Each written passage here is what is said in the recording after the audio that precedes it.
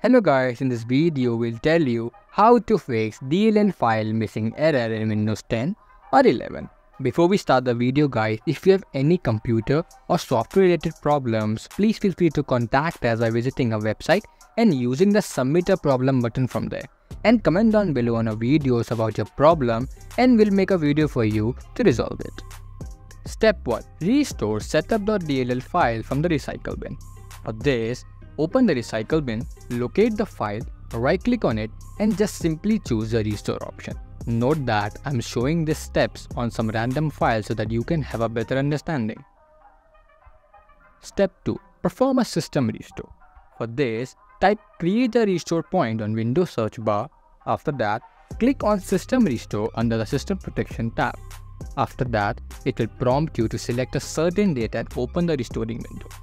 But if you previously created a restore point, you should utilize it. Otherwise, the computer will automatically display a recommended date for restoration. Then, just simply click Finish to complete the process. The finishing time is a few minutes. When finished, your computer will automatically reboot. Step 3. Reinstall the application. For this, open the control panel and select Programs and Features to uninstall the program. Next, choose the program, then perform a right-click and just simply click on the uninstall option. Step 4. Try updating your Windows.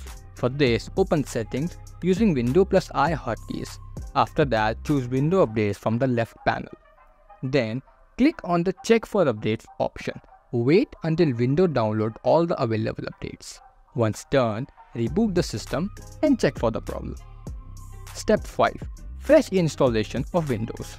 For this, restart your computer after inserting the installation disk. When the computer boots into BIOS, press a certain key, often F2 or F11, to change the boot order so that the computer boots from the installation disk. Then, when the page has loaded, click Install Now and then proceed as directed to finish the procedure. Step 6. Run Startup Repair. For this, using a bootable device or force restart, boot your Windows 10 or 11 to Windows RE. Navigate to Troubleshoot, click on Advanced and just simply click on Startup Repair. So this was it for the video guys. We hope this video helped you solve your problem. If it did, then make sure that you give this video a like and subscribe to the channel.